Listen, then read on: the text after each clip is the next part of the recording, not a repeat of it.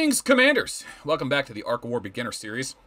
Well, in the last couple videos, we've been all talky-talky, not a lot of worky-worky. We're going to try and get back onto that PvP train to get the excitement rolling, because Ark of War, in its nature, is exciting. It really gets your blood pumping and your heart rate up, and the adrenaline kicks in, but you've got to risk something. And in Ark of War, you do risk. You risk your armies. You risk losing. You risk getting hit. And when you realize what you're losing, that's when it can get pretty exciting. So, I'm back on Toast today. That's the beginner Ark we were using. I do intend to do a novice series with a different account. Those videos will come. But let's finish up what we're doing on Toast here, because I want to get into the PvP and show you how close we're getting. Now, it's been a week. I didn't get NB55. I didn't do the quest. So now, the game is offering to just give it to me for 9,000 gold. 9,000 gold's a lot of gold when you first start, especially if you're not spending. If you are spending, you can spend $5 and get Galileo. I'll show you that in a second. Who's a better commander than MB55. Or you can just pay the gold and get MB55 for $93.90 now. In order to get him, you just go up here and click it again. If you need gold, you can go spend gold here. I don't want to go too much into the spending. That is a part of this game if you want to go down that road. Galileo for, you know, purchase $5, I think. Yeah, it's $5. Should be the Galileo pack. Is it in here? Let me see. First purchase Primo get, for just for spending, you get him, but also you get the other thing you buy. Generally speaking, the golden mail stuff is totally useless. Never buy this stuff. Arc supplies is like monthly stuff. You spend it one time, you know, 20 bucks. You get 30 magazines times 20 a day, for, you know, once per day. Those can be good early on, especially just to get bonus value. Later on in the game, maybe not so much. And then these are the gold packs they offer. Remember, if you buy a $5 one, that $5 one won't be back. The next time it's 10, 20, 50, and then 100, I think. Sometimes you get a buy one, get one pack, but that's only early on. The packs are available if you want them. If you want to buy the MB55, you can. If you decide to spend just to get Galileo, it's not a bad idea. He's definitely the best $5 you'll ever spend in this game, especially starting off. But for the sake of this video, I'm not going to be spending. I'm going to go ahead and say that I'm not going to get the MB55 either. So if you watch the last two videos, I was able to get a Cohen release, which is amazing luck. I am going to be doing airship main for the most part, but early game, you get to balance between infantry, walker, and airship, because the research path kind of takes you down all of those. By the time you get to tier 3, tier 4, you do want to start specializing in one. So for now, this is who we have. Let's go ahead and release a commander and see who our third commander is, because we want to utilize the amount of commanders we have to farm arcs. That's what today's video is about, right? Getting out there to start hitting arcs. But in order to do it, I need troops, I need leadership, and gear. The question is, how do I prioritize? So first, let's get the commander. We know we need him. We got a free release here. It'd be nice to get a NECA Jiro, or someone with a guaranteed hit. Yeah, Luna, not a great commander. She's an infantry comm. She's kind of got like a give and take about her. Nothing really scales early on with her. What you want is just those guaranteed hits. So as a decom, she's mostly useless. We might pour a few bits of leadership into her and absorb her later on when we do start releasing a lot more commanders, but I don't want to invest too much leadership into her right now. I do want my flare to be able to carry some troops, right? So whenever I go hit somebody, I want to be able to come back with 300,000 plunder. So I'm going to go to explore. I'm going to grab flare. I'm going to max my army out there. Let's see. I don't want to do that. What is the maximum amount I can carry? Unfortunately, I lost a lot of troops when I was offline.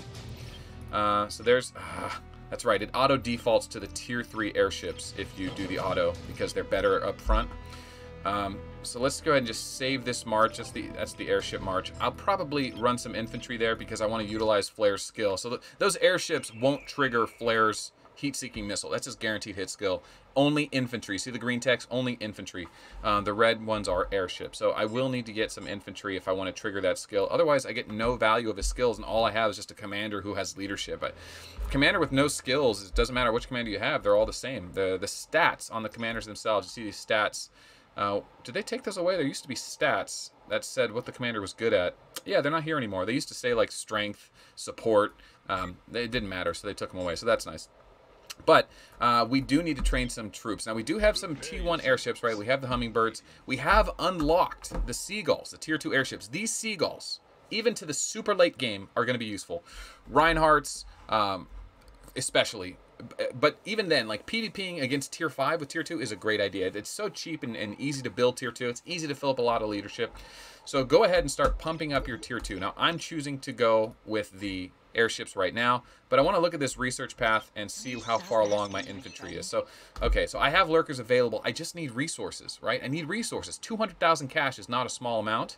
And then I need 150,000 food and parts. So the best way to do it is just to go farm the map. But I don't have a lot of troops to farm a lot of players. But I do have some troops, and I could Oh, I get my free magazines by clicking down here, little chest right here. Click that. There we go. Some free magazines for the ones I've already done.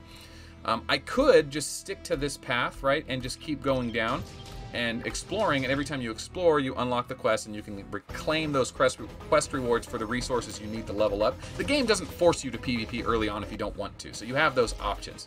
I'm going to go ahead and just do both, right? So there's the Explorer. I unlock a quest. I go to quests down here, and you can see for doing 115, I get, I don't know, 10,000 of each. And they get better and better as time goes on, right?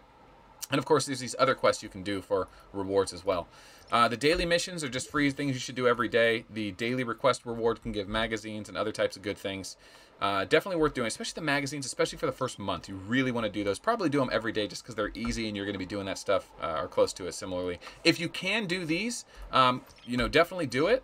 But, and don't refresh too much early on. I just took a refresh by habit.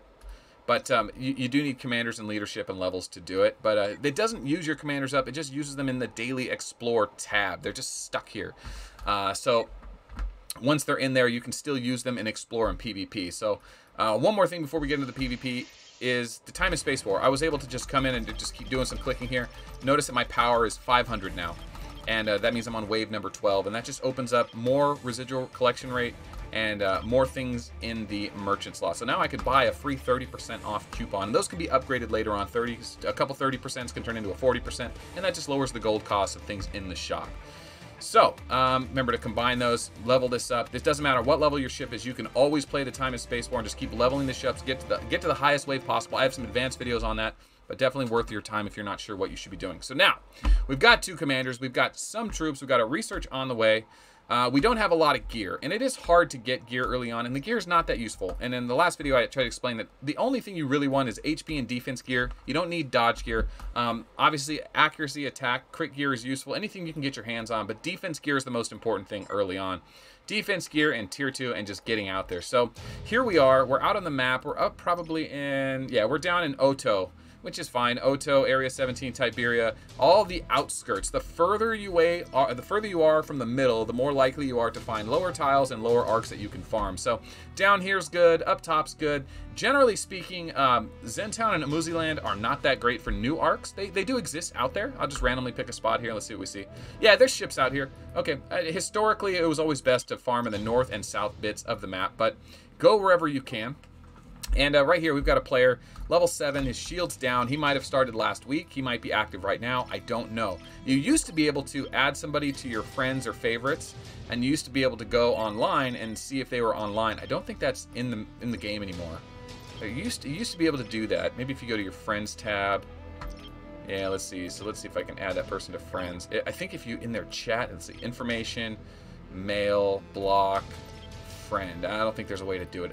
Check in the comments below, see if anyone found a way to do that. But anyway, so we've scouted our first ship. He's got 3 shadow matter, 400,000 food, 400,000 parts, some gas, no cash. We need a lot of cash. This guy is empty though. He's already been hit recently, but he's still worth about 100,000 resources total. I just added all up.